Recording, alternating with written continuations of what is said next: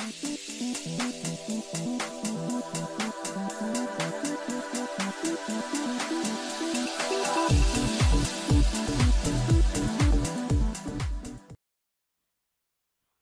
everyone, my name is Donald Lim from HL Support Team, and in this video we'll talk about on how to upgrade Domino and Traveler 10.01 to 11.01.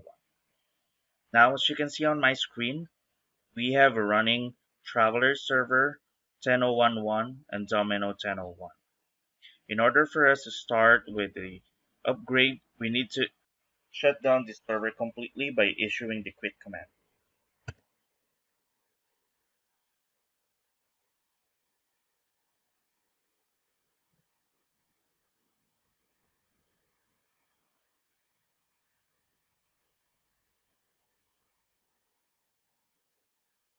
And then we need to remove the Traveler from the server task list in the notes.ini file to prevent Traveler from starting. Leaving Traveler in the notes.ini file can result in errors on the console due to a mismatch in version levels. These errors will continue to display until both products are upgraded. Need to locate the notes.ini file from here, the Domino directory, then locate server test.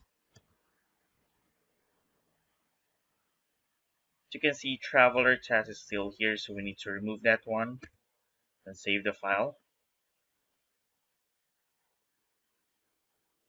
Alright, once done, we install the new Domino server by running the Domino 11.01 installer and then following the screens for installation. For the Domino upgrade, we need to make sure that if a fix pack or a hotfix is in your current version, it is always a good practice to remove those to ensure that the Domino is in the base version before proceeding to the Domino upgrade. Alright, first off, we need to click OK by selecting the English language as well.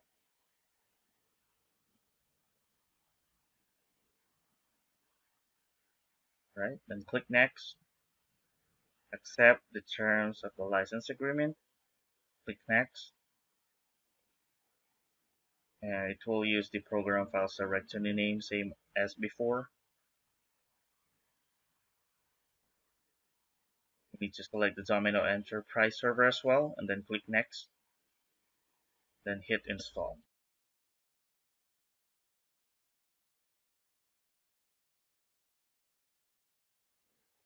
Alright, so as you can see from the message, the Domino install was successful. So we need to click Done.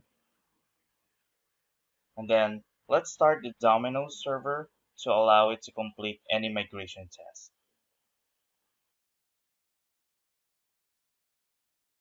Now, issue the show server command to show this server version of the Domino we're running.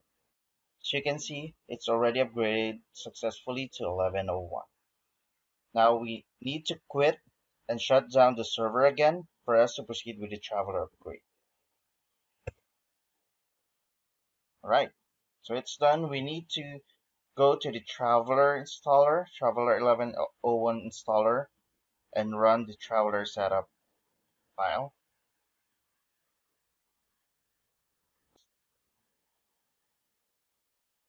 Alright, you need to select the language, click OK.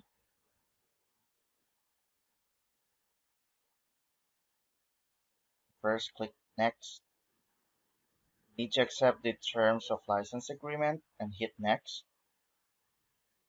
And use the program and data directory. Same as before, click Next.